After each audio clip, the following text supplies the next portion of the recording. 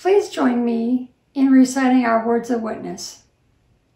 We believe in God the Father, infinite in wisdom, goodness, and love, and in Jesus Christ, his Son, our Lord and Savior, who for us and our salvation lived and died and rose again and lives evermore.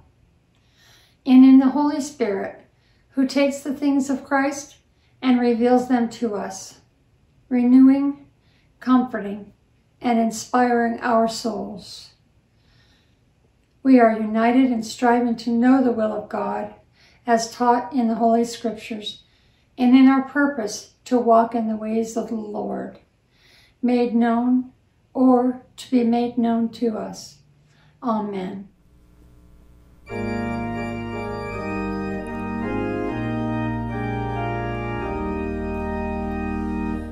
Glory be to the Father, and to the Son, and to the Holy Ghost, as it was in the beginning, is now, and ever shall be, world without end. Amen.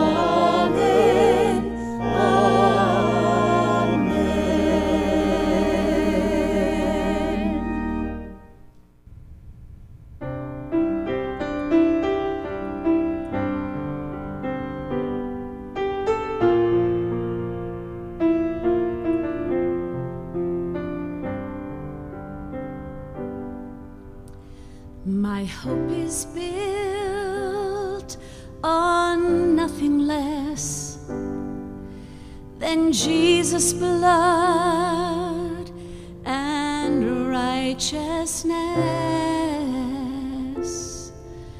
I dare not trust the sweetest frame, but wholly lean on Jesus' name.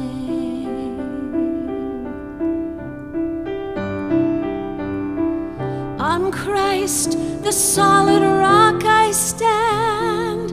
All of the ground is sinking sand. All of the ground is sinking sand.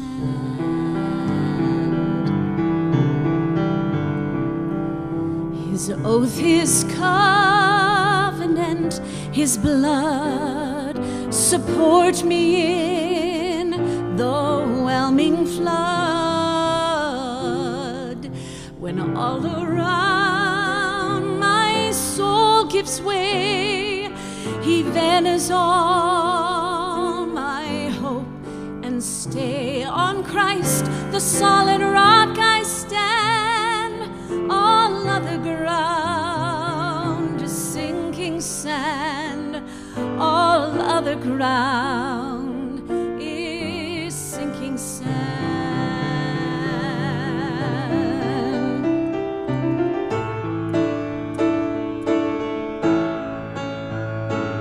When Christ shall come with trumpet sound, oh, may I then in him be found,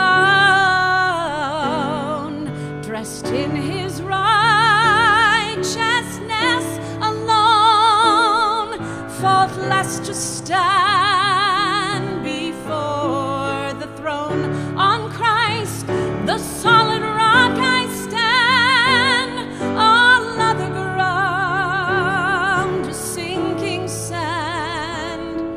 All other ground is sinking sand.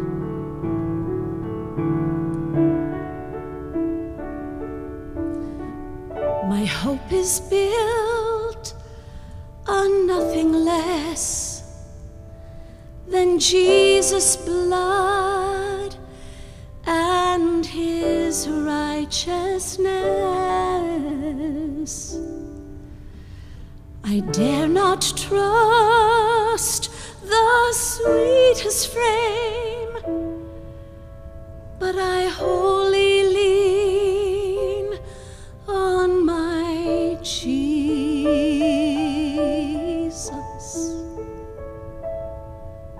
name.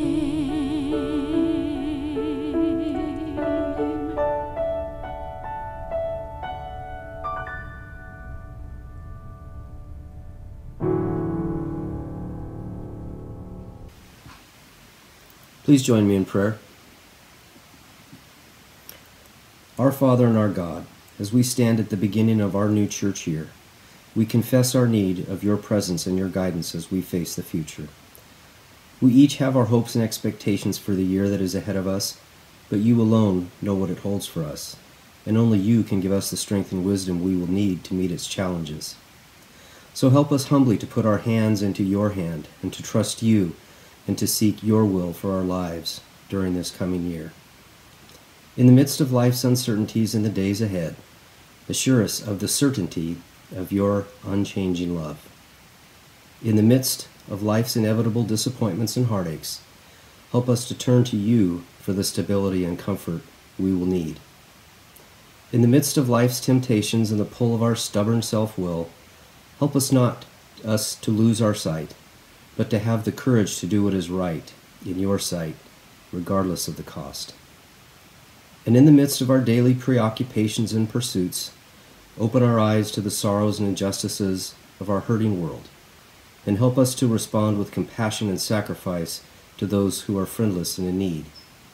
May our constant prayer be that of the ancient psalmist, "Teach me, O Lord, to follow your decrees, then I will keep them to the end." We pray for our nation and its leaders during this difficult time, and for all those who are seeking to bring peace and justice to our dangerous and troubled world. We pray especially for your protection on all those who serve in our armed forces, and we thank you for their commitment to defend our freedoms, even at the cost of their own lives. Be with their families also, and assure them of your love and concern for them. Bring our divided nation together, and give us a greater vision of what you would have us to be. Your word reminds us that blessed is a nation whose God is the Lord. And so, our Father, we thank you for the promise and hope of this new year, and we look forward to it with expectancy and faith. This I ask in the name of our Lord and Savior, who by his death and resurrection has given us hope for this world and the world to come. Amen.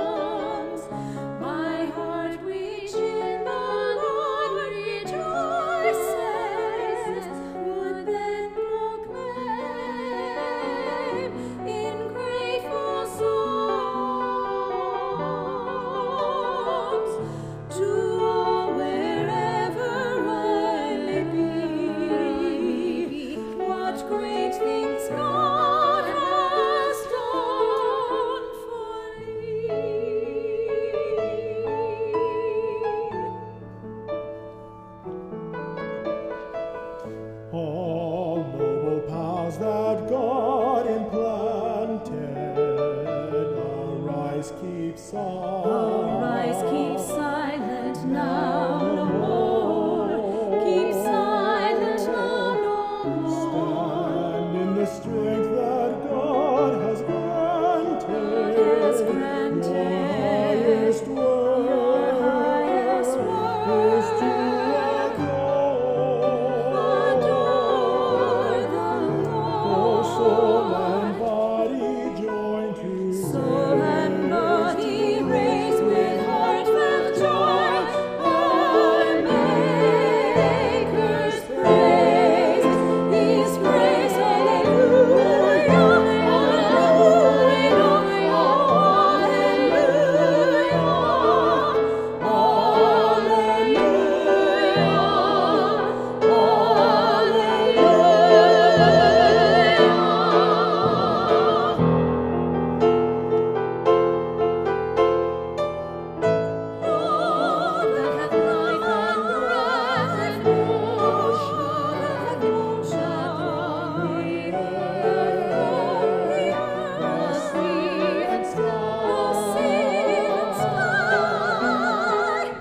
Come share with me my heart's devotion, help me to sing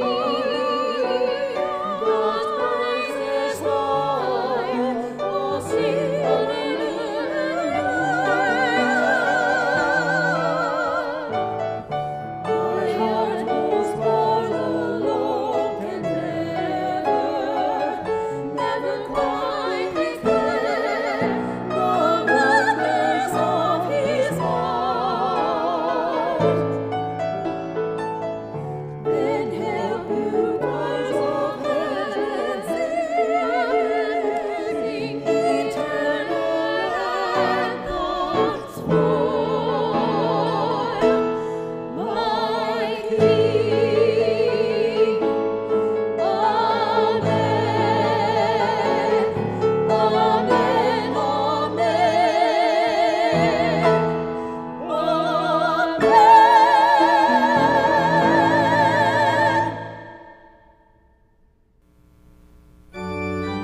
Amen.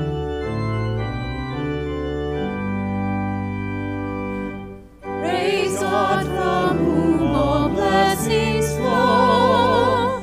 Praise Him, all creatures here below. Praise Him above the heavenly host. Praise Father, Son, and Holy Ghost. Amen.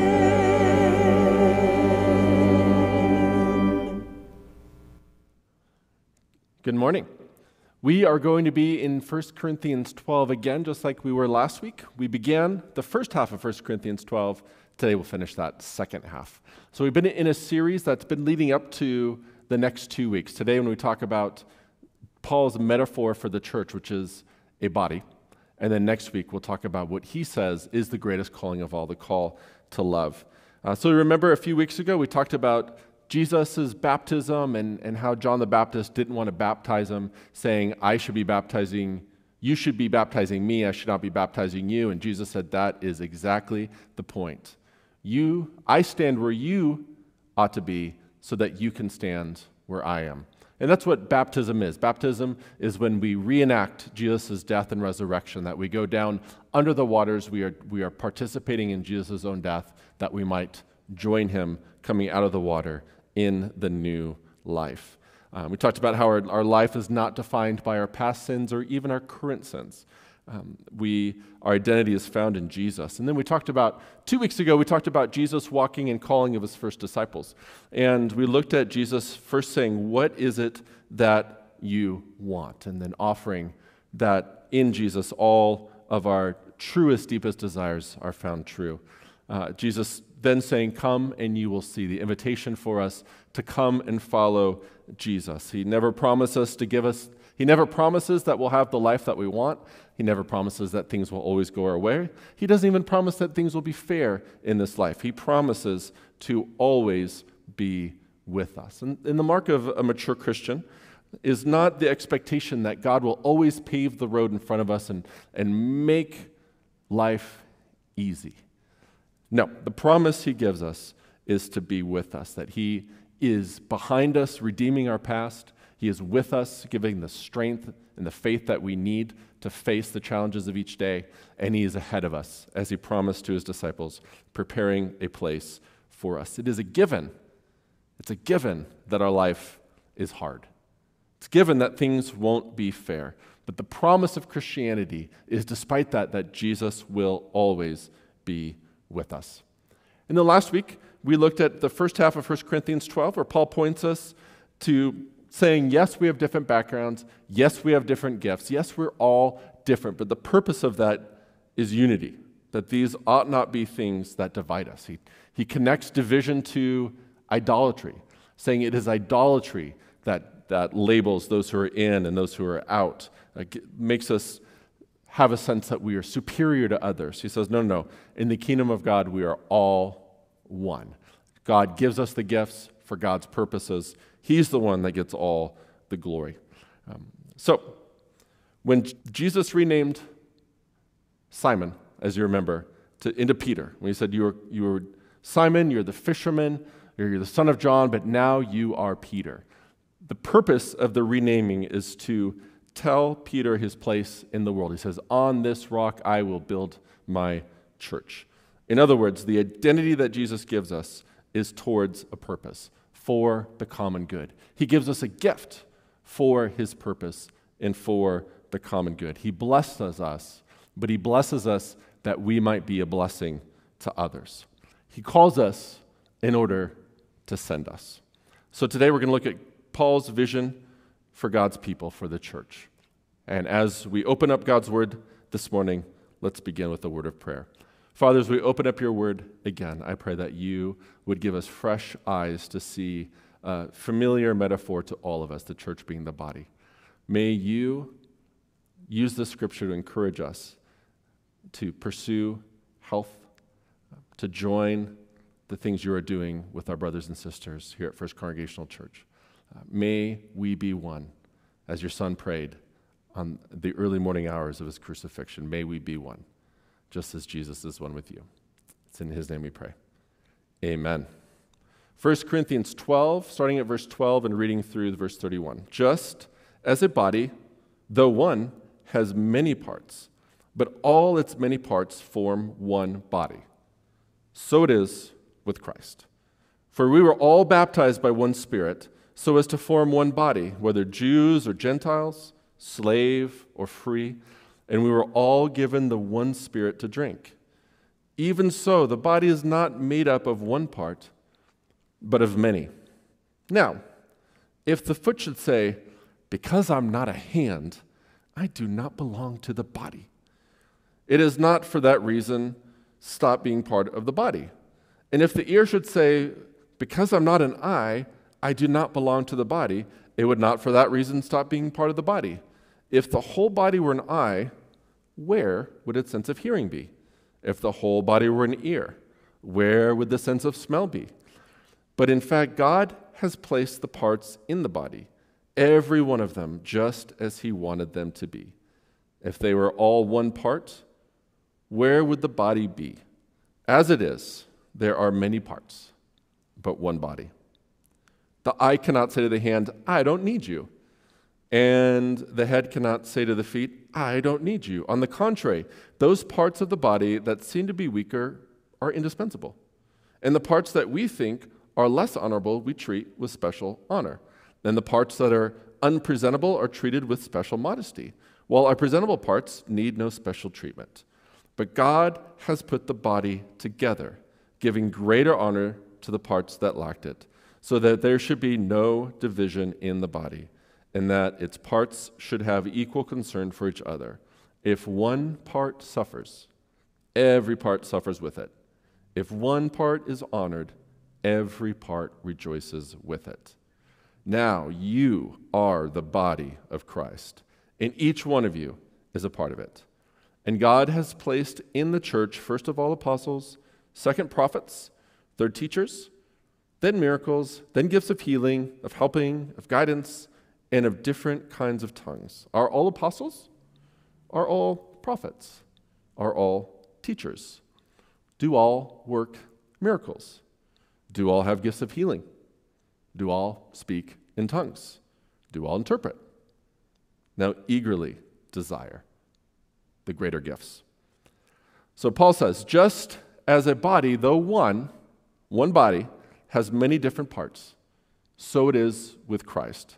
His emphasis is still on unity, saying a body is still unified, and it's the different parts and the weird shapes of the nose and the ear and the eyes and the hands and all the different parts of the body are so different, separate, and unique, yet they tie together and work together as part of one body. And that's Paul's vision for us, the church, that though we are different gifts, different experiences, different backgrounds, different stories, different histories, different people, we come together in our differences to form something that would not be complete without our presence. So this is obviously a familiar passage. This is a passage that dozens, if not hundreds of books have been written on. So I just wanted to limit myself today to 3 observations that Paul talks about in 1 Corinthians 12. The first point I want to make is your health matters.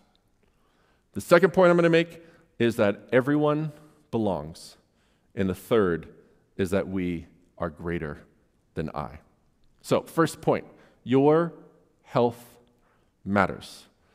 Paul uses the metaphor of a body and how the sufferings of one part lead to the whole body suffering. And I know this is an experience that all of us have had, that we have had an experience of having a rock in our shoe, and we can't walk until we take the rock out, or a toothache, or dust in our eye. You know, if one part of our body suffers, then the whole body can suffer. And if one part is honored, then the whole body rejoices. It's, Paul's using a metaphor here, so let's talk plainly about what Paul is talking about. He's saying your health matters to us. If you suffer and are hurting, then that affects us because we are part of the same body. We are all hurt with you. That's simply how bodies work. And it's a good design, by the way. Pain is good. Pain tells you that there's something wrong, something that requires your attention, something that needs healing. And when one of us in the body is in pain, then we work together. We suffer with you. We come alongside you. Ignoring pain is foolish. I know this firsthand. About 1.5 years ago, I had an old crown from when I was a youth that underneath the crown, the tooth had rotted away. And one night, I could feel the pain. I knew something was wrong. I was kind of ignoring it. I was kind of hoping it would go away, because, obviously tooth decay miraculously disappears sometimes. And as the tooth decayed, the crown broke off and fell out, and my tooth was just exposed. And it was one of the most intense pains I've ever experienced. I immediately woke up in the morning, went and found a dentist that was open first thing in downtown Redlands, right across the street from where I am right now. And I remember her looking in there, taking x-rays, writing the referral for me to get a root canal straight away, an emergency root canal. And then she came up to me afterwards, and she explained everything. You need a root canal, here's the x-rays, we're going to get you set up, you're just going to walk across to one of my colleagues across the hall here. And then she put her hand on my shoulder, and with her eyes just full of maternal empathy, just said to me, "I am so sorry." And I remember that look of empathy. I'll remember that as long as I'll remember that toothache. And after I got my root canal, everything was fixed, the pain was gone. I remember praying and talking to God and just saying, I have this tendency of ignoring pain and just hoping it goes away on its own rather than dealing with things directly. And that's what Paul wants us to learn here. It says, deal with your pain.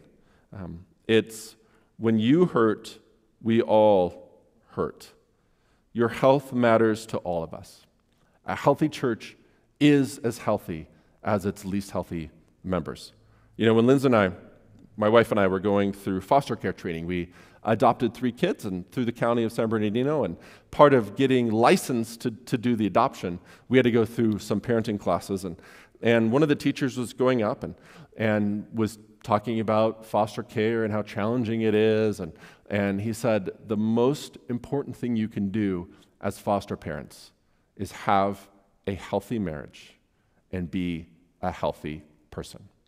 Everything else is going to flow out of your personal health and the health of your marriage.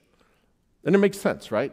A healthy person, a healthy parent, is available to kids, can be patient, or at least has more patience available, won't try to work out their own childhood traumas through parenting or try to hold their fragile marriage together by bringing a kid into it. No, if you want healthy kids, the best way to ensure that you're going to raise good, healthy kids is to have a healthy marriage and take your own health as a priority. It is the same at church. You know, as a young pastor who at 33 years old, 13 years ago, in fact, this month is Restoration's 13th year, actually 14th year it's our 14th birthday. So I planted it when I was 32, about to turn 33, and I for some reason thought I had enough life experiences to start a new church. And I quickly found in my early days of planting a church is that a few loud and a few unhealthy people can bring a church to a screeching halt. You know, just as Clayton Kershaw will be pulled and scratched from the start because he's a blister on his finger, and you think, a blister on his finger, can I take a day off because I have a blister? No, it just turns out elite athletes can't throw a 98-mile-per-hour fastball with accuracy if they have a blister on their finger. So it is with a church. We cannot move forward as a church with unhealthy people that are unwilling to deal with their issues and to get the help and healing that they need. So the first point is your health matters. The greatest gift you can give a church is your own healthy presence, to care for your mind, your body, your soul, to take those things seriously. That's the first point Paul raises, is when one part hurts, the whole body hurts. So let's pursue healing. Point two is that everyone belongs, that we belong together. There is a part where Paul revisits a theme we talked about last week, that we tend to see diversity as something that divides and separates us. But what Paul is saying is diversity means that we are functioning in a healthy way. If you look around at any given church and you scratch your head and say, what is it that could possibly bring all these people together? They have different political affiliations, they have different life experiences, they're of different ages, they have different cultural heritages, and you think, what is it that could bring this group together? And Paul would smile and say, that's it. That's exactly it.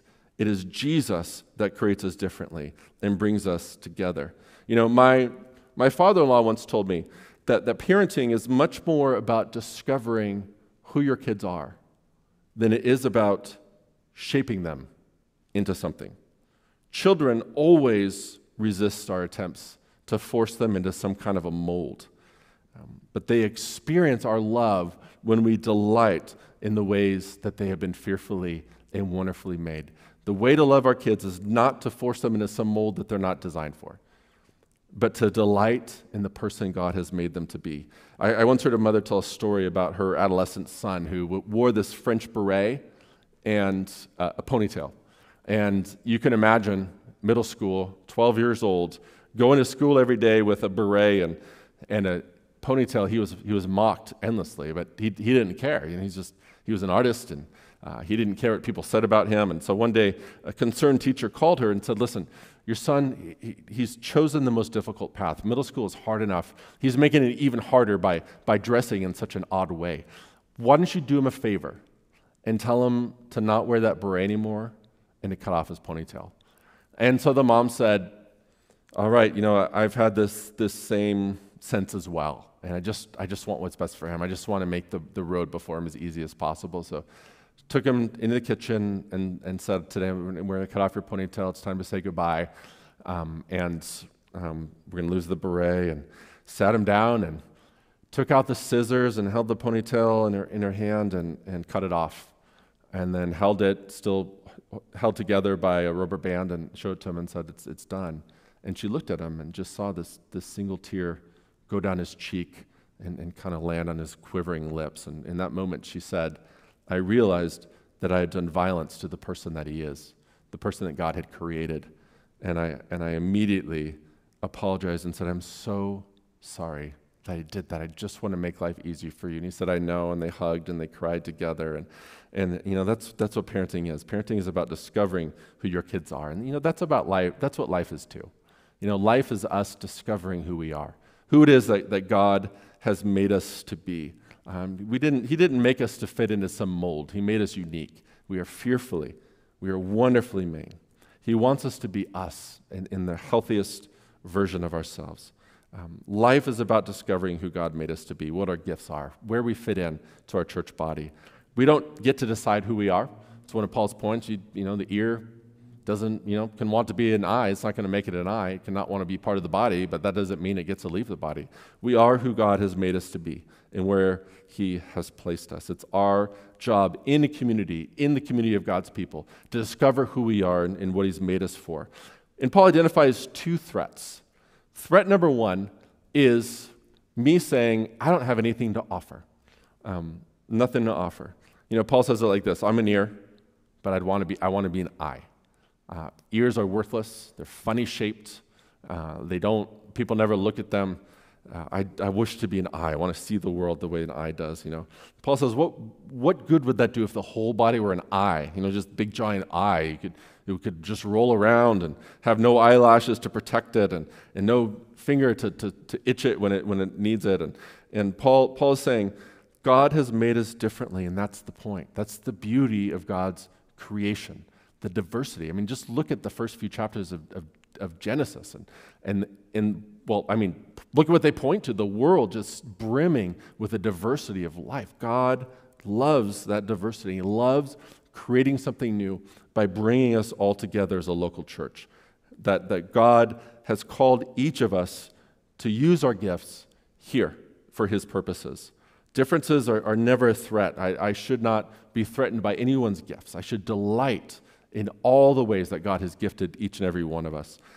They are to be celebrated, including celebrating how God has made each of us differently. So the first threat is this sense, I don't belong, my gifts don't matter, I don't have anything to offer here. The second threat is the other side, when somebody says to you, you don't have anything to offer here. There's no place for you, there's no place for your gifts here. That's the other side that Paul identifies. Denominations, traditions, tend to celebrate different gifts at the expense of others. One church might focus on correct doctrine and getting these super airtight theological statements that everybody agrees to, and has no place for the charismatic gifts and the energetic, charismatic people that are our brothers and sisters. And likewise, the charismatic churches, maybe they struggle with finding place for good doctrine and being tighter in their study of Scripture. And what Paul is saying here is the problem is that not that some gifts are superior than others, it's that we work when they all work together, when we welcome one another in the gifts and what we each bring to it, which is the final point this morning. We is always greater than I. And what I mean by that is we as a church can always do more together than we could as a group of individuals. There is no such thing as a lone, solitary Christian. What would the point of that be? What would the point of being a Christian independent and away from community be? Paul urges for unity because what we're called to do is too important for us to be separated by our differences. We need to be committed to one another. Does that mean sometimes we just have this fake peace and agree to disagree and never talk about these important issues?